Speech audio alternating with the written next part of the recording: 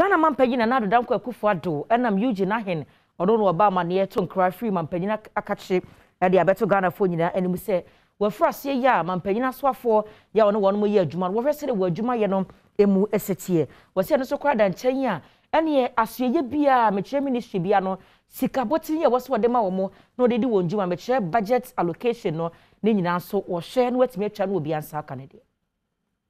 Mampanya Adom Akufo-Addo ahye dwumadie bi ase a wode ba behwe sene asoafo a wayi wonom a woboa no e wonamemu ne fa etoso mienu no wonom adwumatie saa hyehyeye ebra wo free UN General Assembly a ekoso e wo New Year kono e baaye no e na wo hyase na dwumadie ni mu no wonom bedwendwena akohoma sika a wode ma asoafo yi ema wonom ede ye adwuma no ho Eugene Arhin ya wo Director of Communications e wo mampanyi asoyeye e no de sansemi tudwa wa abra woni ensemtrofo edi ahia ewo na watwi bia nsem twerofo nhyiam a wonom eye no ase. Let me say the president is, because I've been with him on these tours, and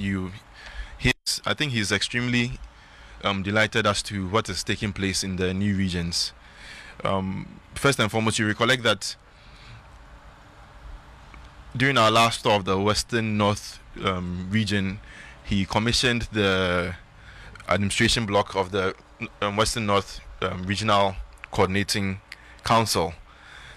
When he went to the OT region, he inspected ongoing work on the OT regional,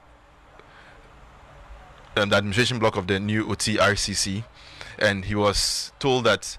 that particular building will be completed in November and will be handed over to the Minister for Local Government, Decentralization and Rural Development sometime in December. When he presented the instruments establishing the new regions here at the forecourt of the Jubilee House, he made it clear that